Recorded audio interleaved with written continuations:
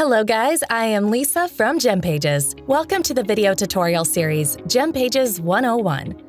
In this video, I will instruct you on putting text over an image. This is one of the most frequently asked questions GemPages got about generic page building tips. This is a popular technique used to create eye-catching banners, collection boxes, that can be linked to product details or lists. So, I will not keep you hanging any longer. Let's begin. There are two ways you can add text on top of an image in our editor. The first uses the row element in the left sidebar, and the other uses the hero banner. I will walk you through each right now. Let's start with using row elements first. I choose the two-column row element and drag and drop it to the design area.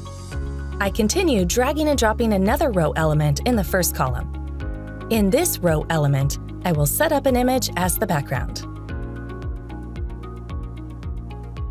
At this point, I can manage how the image is displayed by going to Advanced and choosing Inside Space.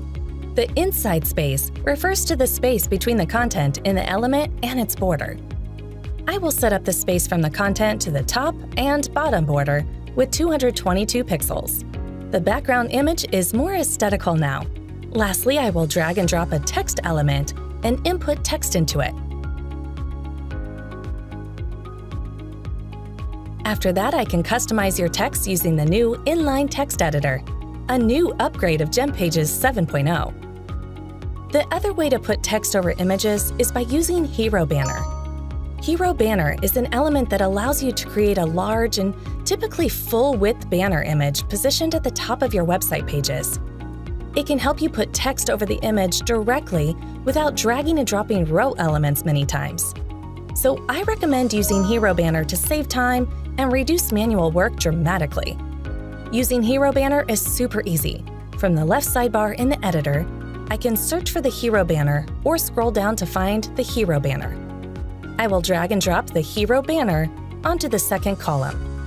Next, I will configure the image and drag and drop the text element freely.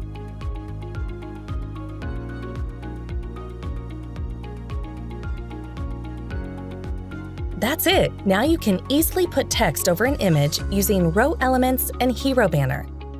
This is the end of the video in the GemPages 101 series.